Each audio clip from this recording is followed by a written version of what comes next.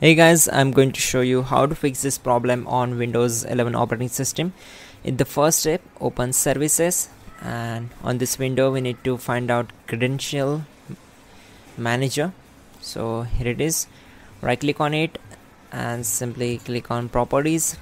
Now on this window select startup type as automatic, then click on apply and then select OK, and again select credential manager and click on start the service. Once done, we will move to the next method.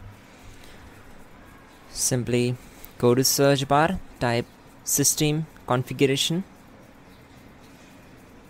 and click here to open it. Then go to services tab, check this box, hide all Microsoft services and select all these services and disable all. Now click on apply and then OK. After that, go to search bar and type here disk manager. On this window we need to simply update the driver.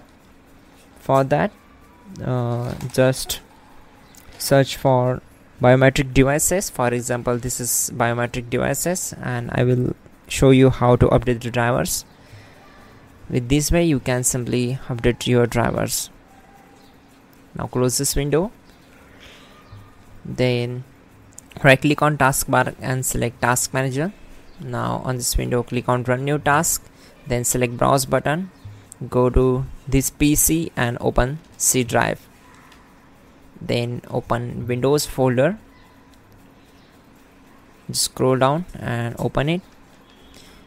In the Windows folder we need to find out system32 folder, just open it, then find out cmd.exe file, select it and click on open. Now check this box and this will be our main path. Now here we need to execute some commands carefully.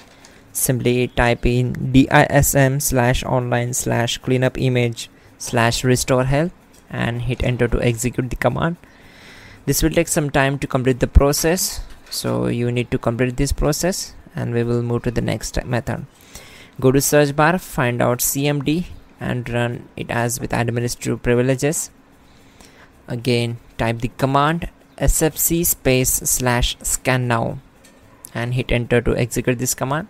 This will also take some time to complete the process. Complete this process. After that, simply restart your system. That's it guys, your problem will be solved and you're good to go. Don't forget to like the video and please do subscribe.